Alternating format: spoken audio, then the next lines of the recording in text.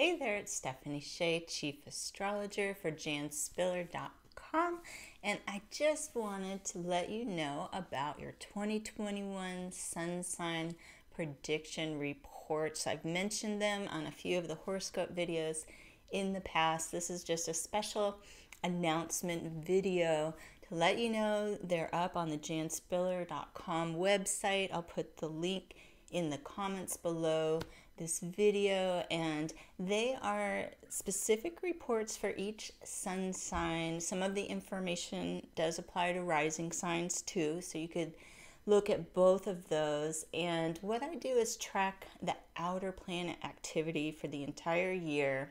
I look at the aspects these outer planets would make to your sun sign. I look what houses it might go through for different rising signs, and look for some overall themes and lessons that you can tune into for the year ahead.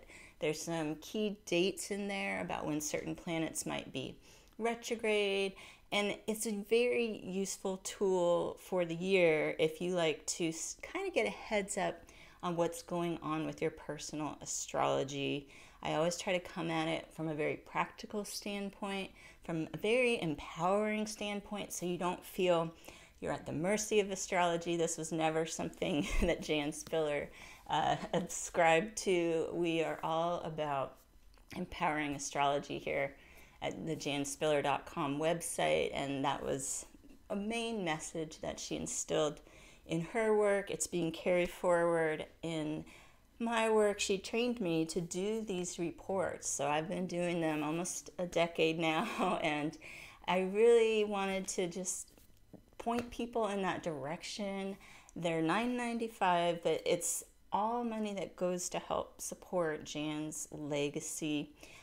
It was her wish to keep the website going as a resource to help people.